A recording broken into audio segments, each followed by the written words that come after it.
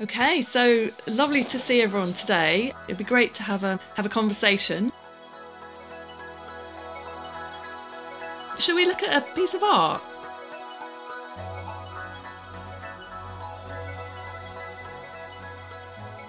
So what do people think about this painting? What's your first response? Whenever I see paintings of Manchester, I'm like, where is that? So I remember when I went on I think Google Images, and I was like walking, trying to find the exact prospect so I could find it. I want to stand where he stood to paint that, that was my thing. And did you find it? I did. I did find it, and then I get all lost in the history of the buildings and everything. I go on a real rabbit hole, as they say, and I just But it's very and when you stood in front of the painting, the scale is very immersive as well. One thing that I think is really sort of interesting about it is the whole sort of mythologizing of the city, which obviously, has happened in the past and still happens today. But here particularly, if you think about it, in 1912, it would have been, very smoggy, very polluted, terrible working conditions for some people, a lot of inequality. But here, kind of, let's sort of romanticise this view. He's kind of, oh, isn't it lovely here? He's kind of using those French Impressionist techniques and the beautiful sort of colours, the greys and the mauves, and to make this really beautiful scene that's framed by that, lovely arch. But actually, would it really have been so nice? I'm not so sure.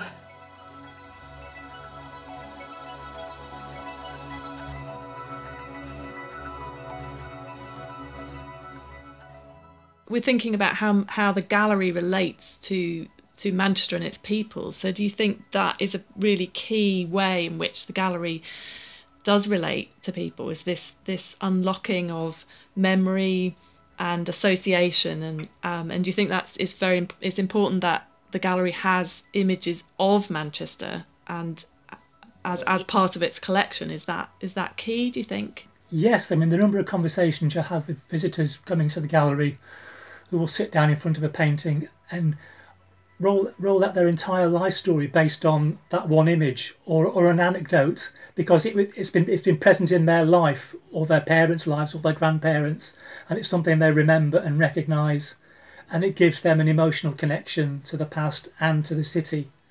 So it acts like a memory box, the gallery, for some people. That's a beautiful way to put it, a memory box. That's really nice. So I work quite a lot with people who are learning English and maybe newly arrived in Manchester, and this painting in particular and a couple of other valettes are really important for kind of people getting a sense of belonging and understanding of the city.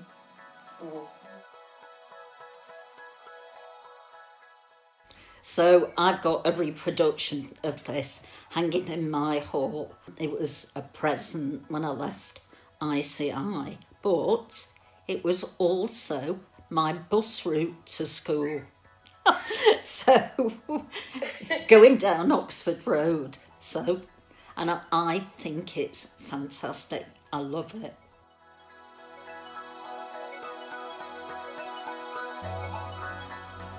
We've got this collection of things that have accumulated over the past 200 years. And we've got, how many have we got in the collection, Hannah or Janet? How many objects is it? I think we usually say 49,000, but it depends whether you count each individual button in the button collection, that sort of thing. At this point now, what do we do with this?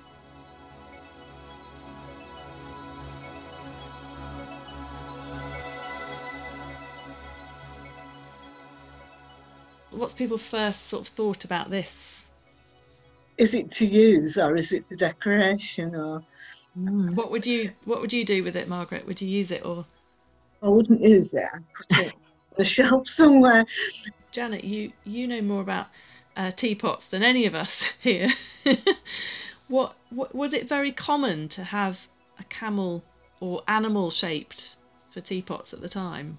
It was an innovation, and the shape comes about as a result of the technical innovation of the material that the teapot was made from, using moulds to make wonderful novelty teapots, and that's where novelty teapots began, and of course they're still popular today. Is there a recognised origin point of novelty teapots? Is this it? Is this the turning point? Yeah, this is it. This is it. This is how they began. Wow.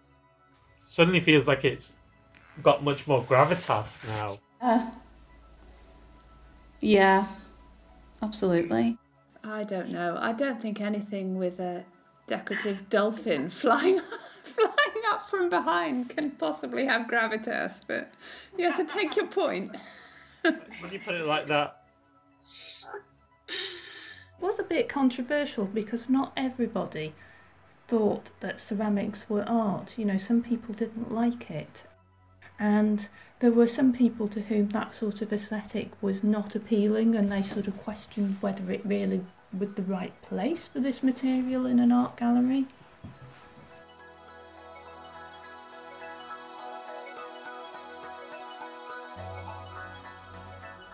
What's your first response to this object, in the sense that it's part of the public resource in the gallery?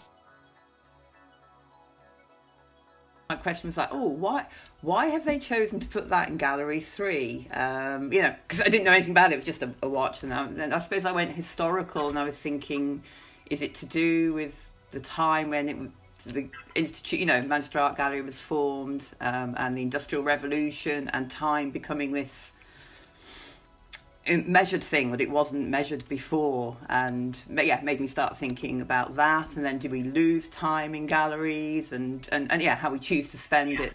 I was trying to second guess why it was selected, and decided to second guess that. Yeah, well, you're right. It is this idea of time, that it's partly why it ended up here, but it's partly also this idea of makers in Manchester, and whether the gallery is a gallery a place to collect and think about making in the city, not just of artworks, but of objects like this. I guess I think about it as a functional object that would have had a use, and it's been kind of museumified. It's part of a collection. I mean, it does show how eclectic the collection actually is, which perhaps hasn't been shown very publicly before, to have an object like this that's a tool as well as a beautiful thing. So yeah, I'm interested in that, why it was collected, but also what use it had before, when it might have been worn by somebody and used out and about on the street. I was also thinking how if my 9-year-old looked at that, I'm not sure she'd even know how to use it, because people's kind of reading of time, even the interfaces that we use are different now, and I'm not sure whether kids would even have the idea of what those the Roman numerals would mean. Yeah, I think it's bizarre to think it's permanently stuck at like 18 minutes to 5 as well. It's just, that's it. It's never going to necessarily go any further forward in time or back, because we won't probably use it ever as a watch. Kate, have you got any thoughts on it? I think galleries play a lot with that idea of objects that no longer function as they were originally intended to do. So we have a non-functioning watch that stopped just before you can go home at 5. But funny things happen to time in an art gallery, because there's that time that the object was acquired, and then there's our relationship to it now, and then there's what it says or could potentially say about our future. When you take a historic picture and you put it next to something that's more contemporary, so you sort of you time comes together in a different way in the art gallery.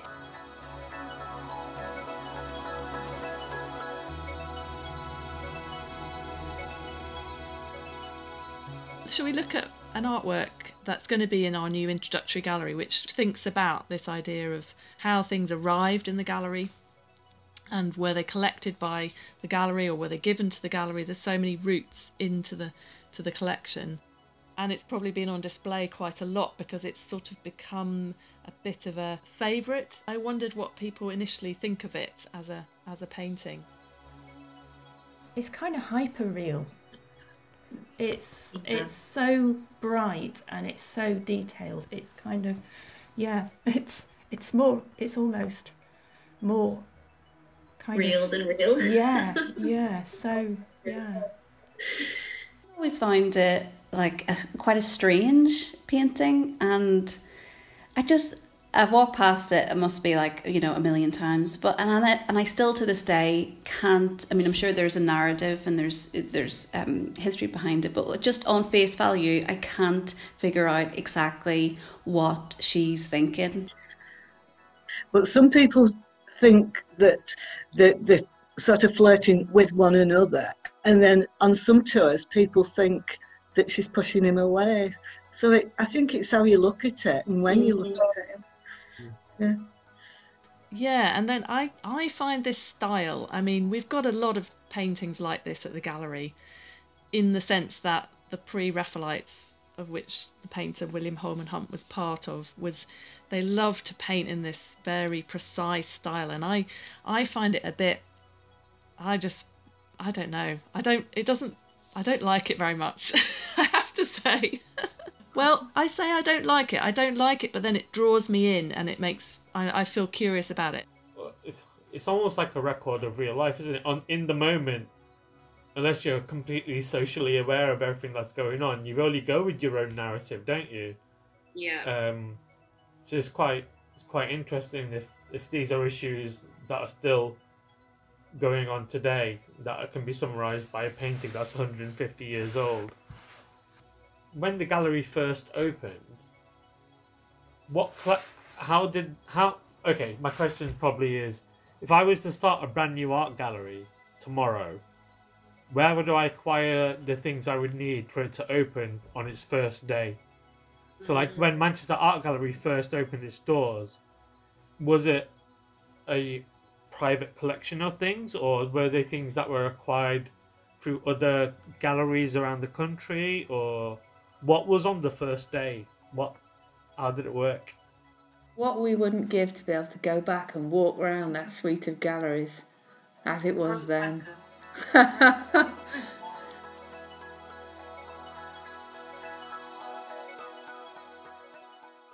There's an occasion here, which is definitely, which has this theatrical staging set up to it, which I think is now sort of, perhaps not as obvious visually, but functions in very similar ways. There's been a bit of a phenomenon at the gallery recently, at the weekends. Sorry, not recently, pre-COVID. People coming in to use the gallery as a backdrop to their social media and using selfie sticks and kind of doing Instagram posts in front of certain artworks and using it as a performative environment, which I think is kind of interesting. It's and not really looking at the art much at all, apparently, just using the space as a performative space. Trying to create a particular impression, how real that impression is, I think is a totally different conversation, and that I find interesting. Why do they feel that need to do that? And they obviously will choose, we'll stand in front of this artwork. Well, why? And what are they trying to say? Even that idea of using something as a backdrop, while part of me sort of, says, good on you, that's absolutely fine. But part of me is saying, oh, why? Don't you want to engage with this artwork and understand the story that it's trying to convey, that all these wonderful colleagues have spent hours and days thinking about the narrative that they want you to take away, and you've just turned your back and are creating your own. And I think that's perhaps one of the interesting links, is that libraries are not interested in creating narratives, or necessarily, well, I suppose they would in terms of the choices they get in their books. Whereas with the museums, almost by definition, just a choice of saying what do you put up and what do you put in a store is an exercise in narrative making. If it's about making your identity with a particular backdrop, that is brilliant. And if it's about spending time with a particular artwork, that's brilliant too. And if you choose a gallery as your wedding venue, then that's equally brilliant. Yet there is still a disconnect with some people. Not everybody feels like the gallery belongs to them. There is still something about performing in that space that for many people is prohibitive. It's trying to be as open to as many people and all things to everybody as possible, I guess. Can I add on to that one? Because I see something that gets mediated a lot around behaviour, and obviously with school groups, that's a prime example of us encouraging conversation, chatty liveliness, and the messages that those young children are getting are really mixed, because you will hear them when they arrive and they're taking their coats off. You're representing the school, don't let me down, do this, don't that, it's like a library. They get these messages, and then you, through the rest of the visit, are trying to slowly sort of unpick that with them and give them that encouragement.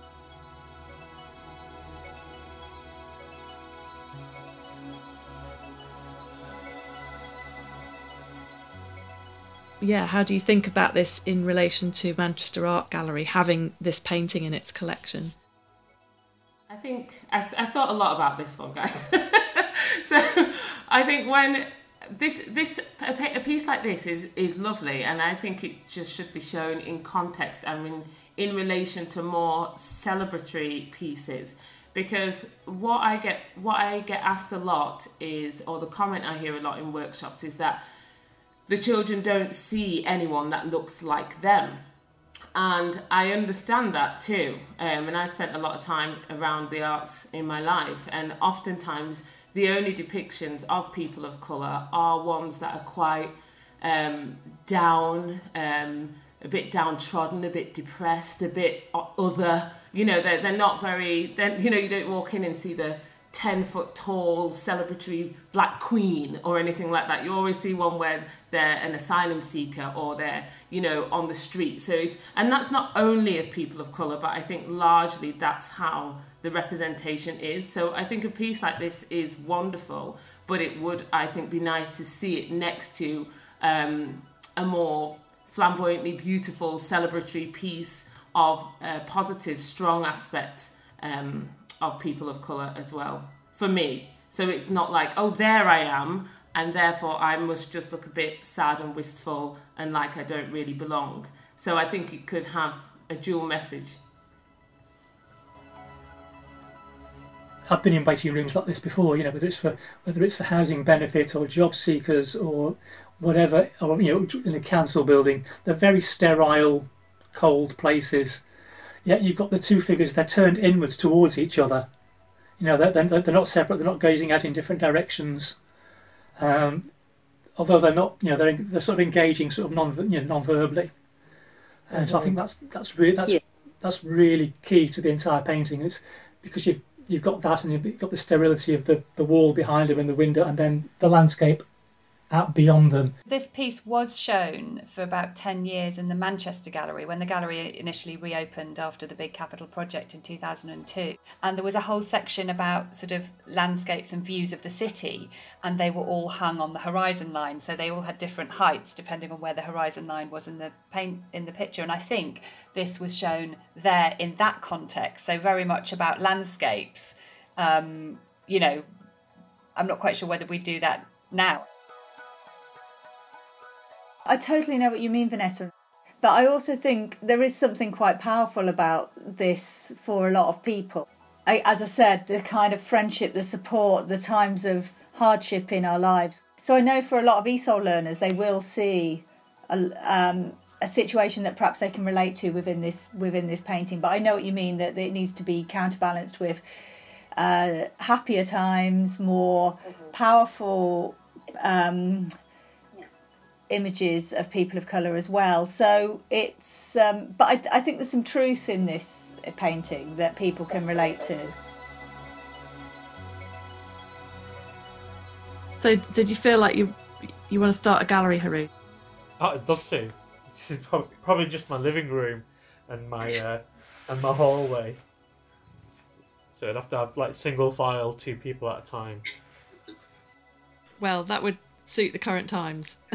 I think it's interesting, this thing of everyday, whether you collect everyday things or whether you collect super designed things, or, I mean, perhaps we need to collect a bit of everything. I don't know. It's what I guess it's that, what are we there for? Are we there to document the everyday experience of people in Manchester, or are we there to show the best art and design from across the world?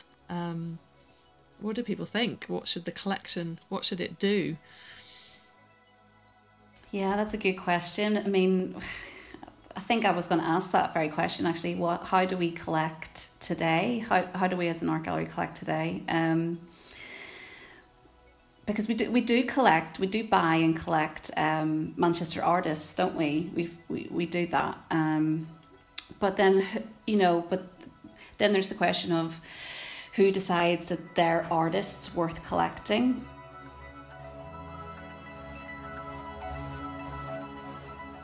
And therefore then the challenge of the museum space, and I think what makes it so interesting, is the possibility of somebody coming in to intervene in that narrative, to say, okay, how do I, where am I in this story? And I think, especially this idea of a city or a civic institution, which is somehow for the city, reflects the city, how does the city, talk back in a way? I suppose this is an interesting question. Yeah, Manchester's the best city. I brag about it. I'd like to improve access to the gallery and arts in general for Manchester residents who currently don't use us and perhaps don't have the confidence to walk through our doors. I think the future will look a bit different post-COVID. So maybe we need art everywhere.